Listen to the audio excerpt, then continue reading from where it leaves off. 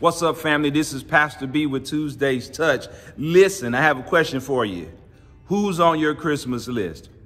I know you probably got the kids on there. You got your boyfriend, your girlfriend, your husband, your wife, your significant other. I know you got that uncle, that auntie, that picky sister, or that brother that may or may not show up, and you get them a gift anyway, some socks or some gloves or something because it's cold outside. Whatever the case, who's on your Christmas list?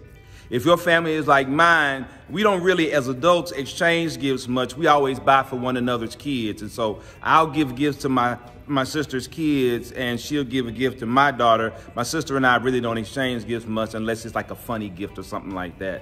But who's on your Christmas list? Whatever the case, who's on your Christmas list? Folks at the office, whatever. I hope and I pray that you are on your Christmas list. That's right. You need to make sure that you give yourself a gift. And I have 3 gift ideas for your Christmas this year. The first gift you ought to give yourself is a gift of rest. Get some rest. Take a break and relax. I don't know what your work schedule is. If you are a nurse and you work 3 days on, 4 days off, or if you're a school administrator and you have a long Christmas break off where you don't have to go to the school or teacher or whatever.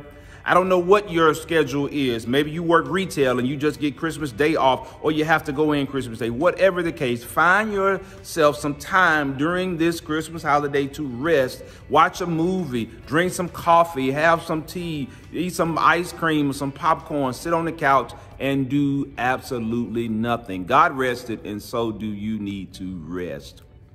Another gift you can give yourself is a gift of grace. Grace. That means be easy on yourself. Don't be so hard on yourself.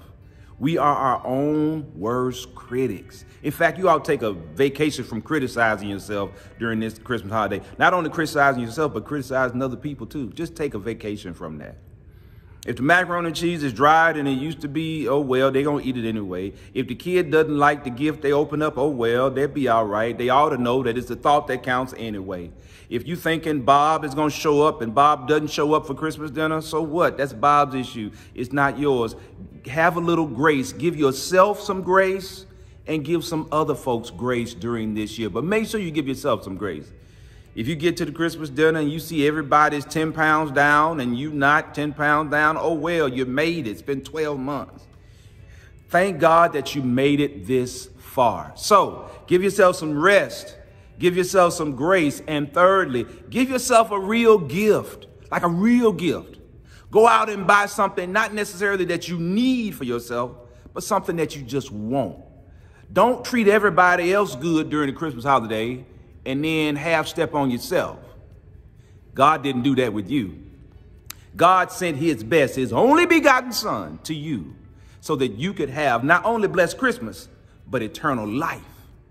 So treat yourself this Christmas with the gift of rest, gift of grace, and then go out and buy yourself a real material gift. You'll be better for it. This is Pastor B with Tuesday's Touch. God bless you. God keep you. You have been touched.